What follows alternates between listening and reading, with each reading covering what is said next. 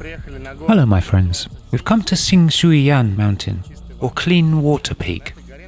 The famous Buddhist temple Qingshui Yan is located here.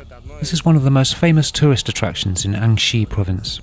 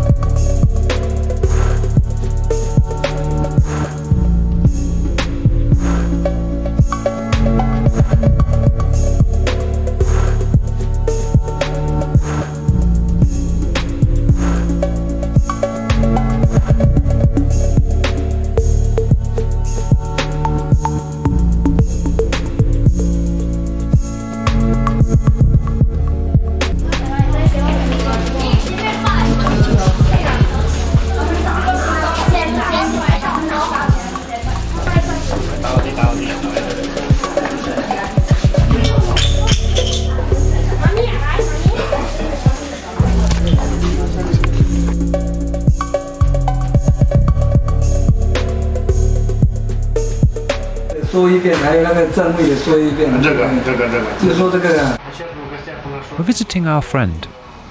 He's a farmer, and we're tasting different Tie Guan Yin teas made this autumn.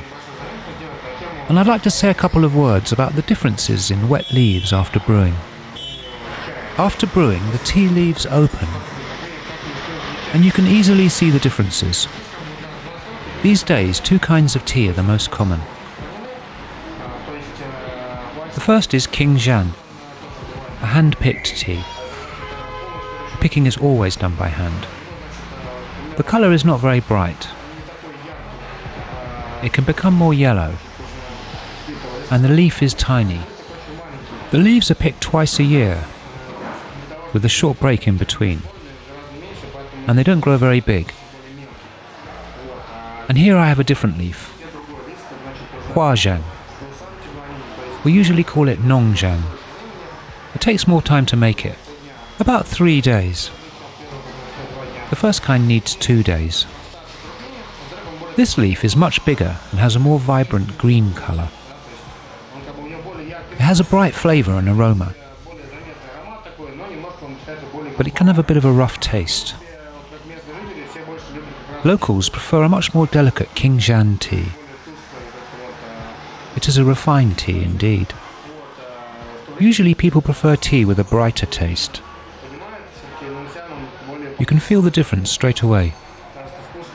The more Tie Guan Yin you drink, the more you understand that Fujian has a unique and special note.